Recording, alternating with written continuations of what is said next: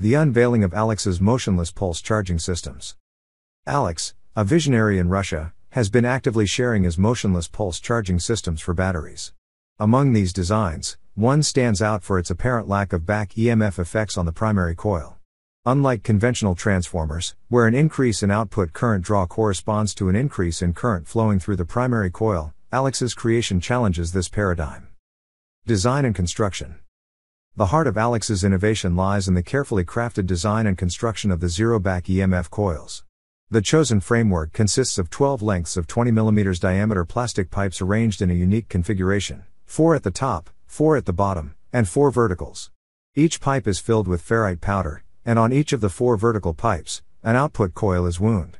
Suspended in the center is the primary coil, measuring 15 mm in diameter.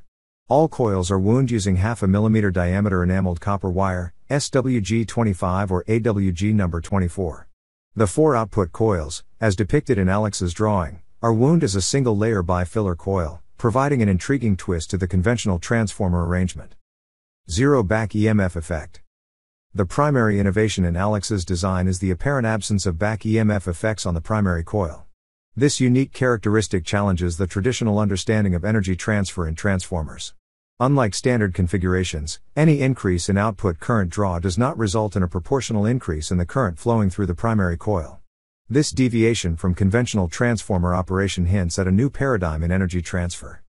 The Alexkor Zero-Back-EMF coils, as presented by Oliver and influenced by Alex's motionless pulse charging systems, open new possibilities in the realm of energy restoration. The intricate design, utilizing a combination of ferrite powder-filled plastic pipes and bi-filler coils, challenges established norms and offers a glimpse into a potential future where energy transfer is more efficient and sustainable. Further research and experimentation will be crucial to unlocking the full potential of this innovative approach to free energy.